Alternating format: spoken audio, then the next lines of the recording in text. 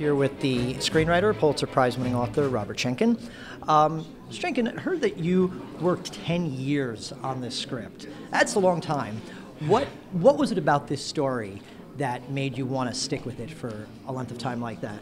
You know, you're fortunate in my business if you can have a story like this come your way. And by that, I mean one that is not only inherently theatrical and wildly cinematic and very, very moving, but I also think a story that really means something. A story that can really speak in a kind of profound way to serious contemporary issues. And that was the case with this story. You know, people would ask me about what I was doing, and I would tell them Desmond Doss's story. And I would weep every time I told it. And every time I told it, people at the end of it, they would like, that's a true story?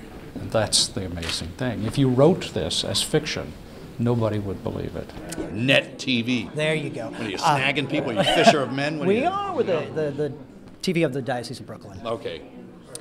Response to this film has been tremendous. I saw it. It's a fantastic film. Oh. Now, you've been developing a lot of interesting projects over the last 10 years. You've acted in a lot of really interesting films. Yeah. But this is the first film you've directed in 10 years. What was it about this story that said, I have to direct this story? Well, it's a really compelling story. And the themes and what it's saying, I thought, were really inspiring. I mean, you know, you read through a script, if you're sort of crying on the script with salty tears, you know, messing up the pages and sort of smudging the ink, that's good. You know, I think that it elicited a good deal of emotion from me. So I wanted to tell the story. It's a story worth telling, and if you're going to direct something, you're going to be involved in it for 18 months to 2 years. You don't want to be on like a stinker. You want to make sure it's a story worth telling, and that it should do three things. If you're going to spend that much time, it should entertain people. Firstly, it should educate, if possible, and you know, thirdly, and probably the most important, it needs to elevate them. So it needs to get into another realm. I mean, inspiration, spirituality, whatever it, you know. And this film certainly could check off all those three boxes. Well, I hope so, yeah. Now, a lot of people have compared this film to like Saving Private Ryan and the scope of it, but this really isn't your typical war film. In fact, you've said on many occasions, it's not a war story, it's a love story. Yeah, it's a love Can story. you talk a little bit about what you mean by that? Well, sure, because I mean, you have the trappings of war. You have a situation where men go to war, and you know, it's a just war. But this man goes into war without a weapon. He's armed with only his faith, and he goes into the epicenter of hell on earth, an experience that reduces most men to the level of animals. And he explores and exercises higher aspects of his virtues, I mean, which is really the ultimate thing is he's putting his life on the line for his brothers. Now this film, you know, you bring up the faith component. In many movies that deal with characters of faith, sometimes they'll mute the faith component. This one, you put it front and center. Why was that so important to keep the integrity of that for this character? Well, I think it was so integral to who Desmond was. I mean, it really, you can't tell that story without it.